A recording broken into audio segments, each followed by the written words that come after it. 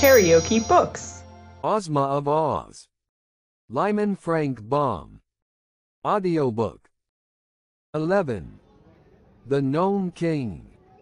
By and by, when they drew near to the mountain that blocked their path and which was the furthermost edge of the kingdom of Ev, the way grew dark and gloomy for the reason that the high peaks on either side shut out the sunshine. And it was very silent, too, as there were no birds to sing or squirrels to chatter, the trees being left far behind them and only the bare rocks remaining. Ozma and Dorothy were a little awed by the silence, and all the others were quiet and grave except the Sawhorse, which, as it trotted along with the Scarecrow upon his back, hummed a queer song, of which this was the chorus. Would a wooden horse in a woodland go? I sigh, he would, although, had he not had a wooden head, he'd mount the mountain top instead. But no one paid any attention to this because they were now close to the Gnome King's dominions, and his splendid underground palace could not be very far away. Suddenly they heard a shout of jeering laughter, and stopped short. They would have to stop in a minute, anyway, for the huge mountain barred their further progress and the path ran close up to a wall of rock and ended. "Who was that laughing?" asked Ozma. There was no reply, but in the gloom they could see strange forms flit across the face of the rock. Whatever the creations might be, they seemed very like the rock itself, for they were the color of rocks and their shapes were as rough and rugged as if they had been broken away from the side of the mountain. They kept close to the steep cliff facing our friends, and glided up and down, and this way and that, with a lack of regularity that was quite confusing. And they seemed not to need places to rest their feet, but clung to the surface of the rock as a fly does to a window pane, and were never still for a moment. "Do not mind them," said Tick-Tock, as Dorothy shrank back. "They are on Lee the gnomes." "And what are gnomes?" asked the girl, half frightened. "They are rock fair wise, and serve the Gnome King," replied the machine. "But they will do us no harm. You must call for the king, because without him you can never find the entrance to the palace." "You call," said Dorothy to Ozma. Just then the gnomes laughed again, and the sound was so weird and disheartening that the 26 officers commanded the private to right about face, and they all started to run as fast as they could. The Tin Woodman at once pursued his army and cried, "Halt!" and when they had stopped their flight he asked, "Where are you going?" I find I've forgotten the brush for my whiskers," said a general, trembling with fear. So we are going back after it." "That is impossible," replied the Tin Woodman. "For the giant with the hammer would kill you all if you tried to pass him." "Oh, I'd forgotten the giant," said the general, turning pale. "You seem to forget a good many things," remarked the Tin Woodman. "I hope you won't forget that you are brave men." "Never," cried the general, slapping his gold-embroidered chest. "Never," cried all the other officers, indignantly slapping their chests. "For my part," said the private, meekly, "I must obey my officers. So when I am told to run, I run, and when I am told to fight, I fight." "That is right," agreed the Tin Woodman. "And now you must all come back to Ozma, and obey her orders. And if you try to run away again I will have her reduce all the 26 officers to privates, and make the private your general." This terrible threat so frightened them that they at once returned to where Ozma was standing beside the Cowardly Lion. Then Ozma cried out in a loud voice, "I demand that the Gnome King appear to us." There was no reply, except that the shifting gnomes upon the mountain laughed in derision.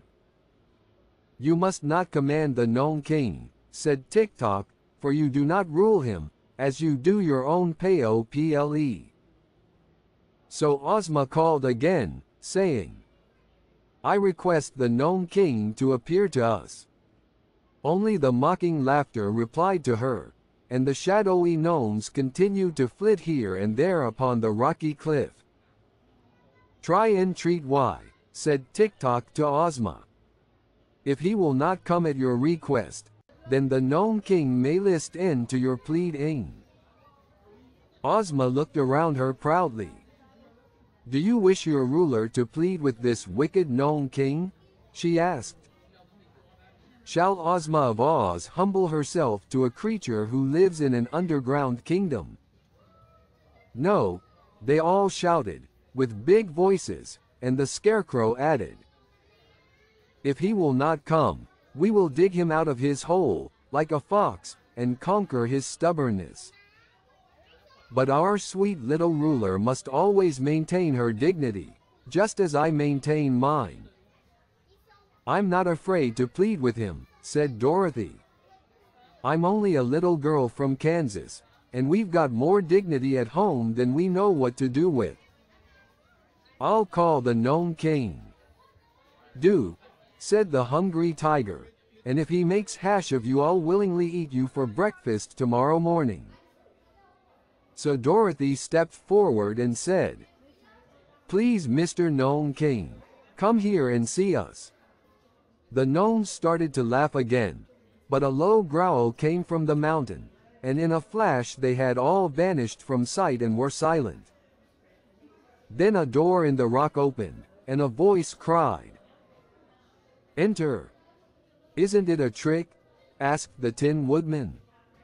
"Never mind," replied Ozma. "We came here to rescue the poor Queen of Ev and her 10 children, and we must run some risks to do so." "The Gnome King is honest and good-natured," said Tick-Tock. "You can trust him to do what is right." So Ozma led the way, hand in hand with Dorothy, and they passed through the arched doorway of rock and entered a long passage which was lighted by jewels set in the walls and having lamps behind them.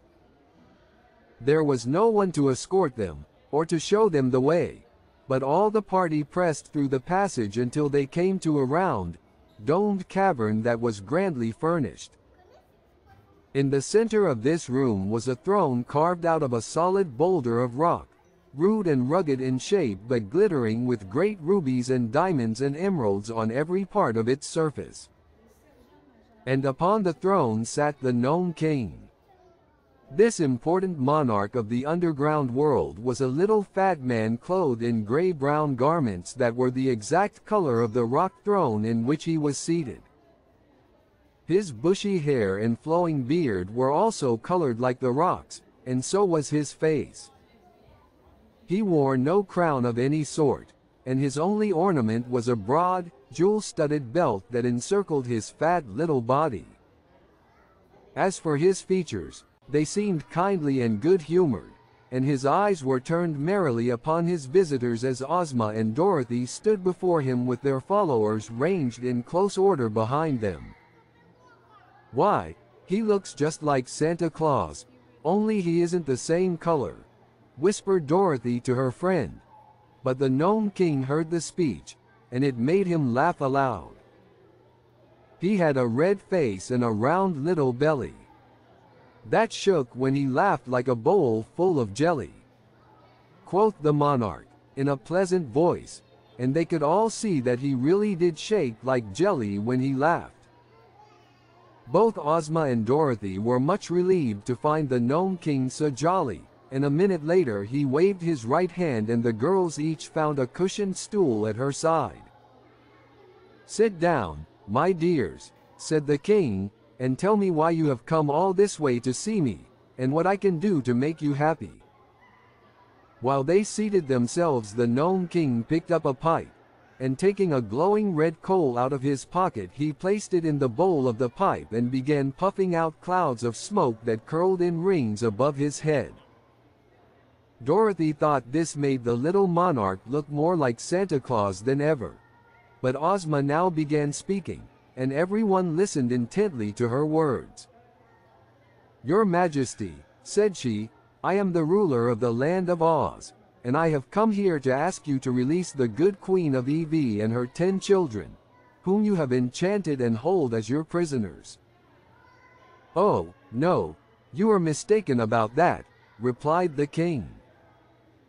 "They are not my prisoners, but my slaves, whom I purchased from the king of Ev." "But that was wrong," said Ozma.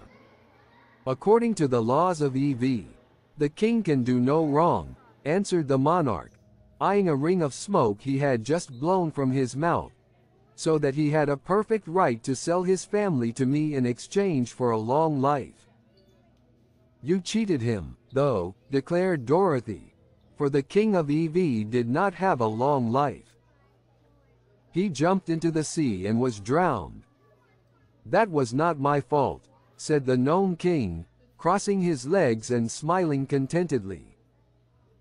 "I gave him the long life, all right, but he destroyed it." "Then how could it be a long life?" asked Dorothy. "Easily enough," was the reply. "Now suppose, my dear, that I gave you a pretty doll in exchange for a lock of your hair, and that after you had received the doll you smashed it into pieces and destroyed it. Could you say that I had not given you a pretty doll?" "No," answered Dorothy. "And could you, in fairness, ask me to return to you the lock of hair, just because you had smashed the doll?" "No," said Dorothy, again. "Of course not," the Gnome King returned.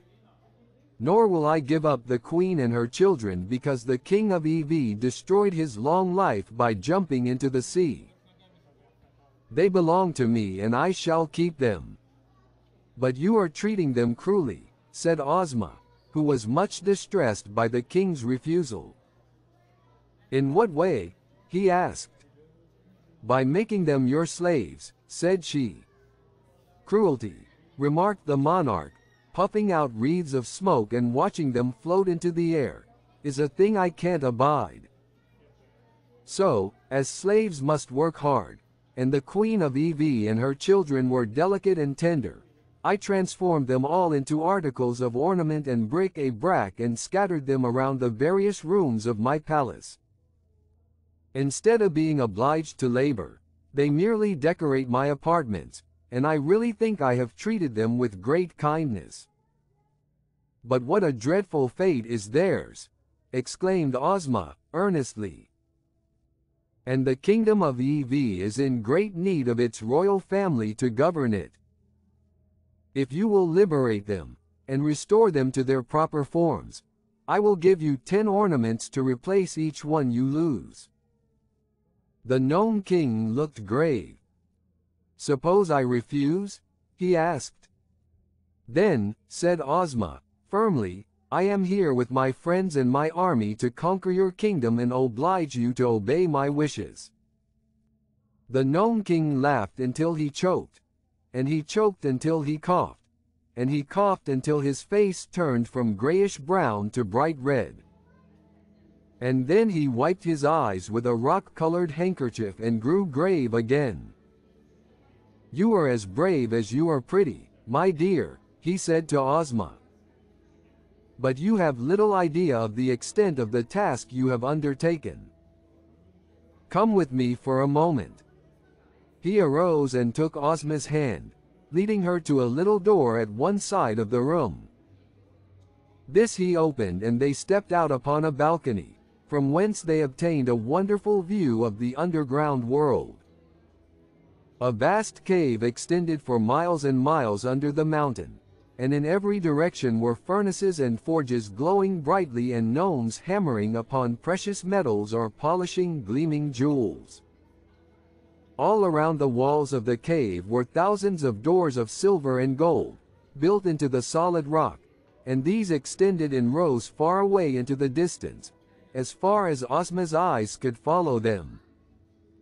While the little maid from Oz gazed wonderingly upon this scene, the Gnome King uttered a shrill whistle, and at once all the silver and gold doors flew open and solid ranks of gnome soldiers marched out from every one.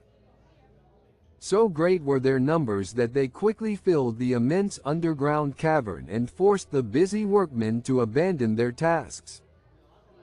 Although this tremendous army consisted of rock-colored gnomes, all squat and fat, they were clothed in glittering armor of polished steel, inlaid with beautiful gems.